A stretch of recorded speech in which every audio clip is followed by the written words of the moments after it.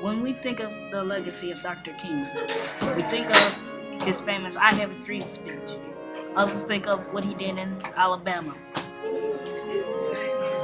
Others think of his first I Have a Dream speech, actually here in the city of Detroit. But I think of the unity that he brought among all people, despite of what race they were. I still think and believe that racism is still alive in this country.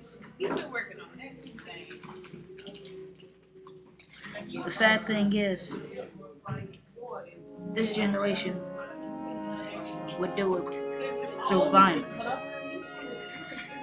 while our grandparents, our great-grandparents did it through non-violence. Even when those when they were hosed by water and had dogs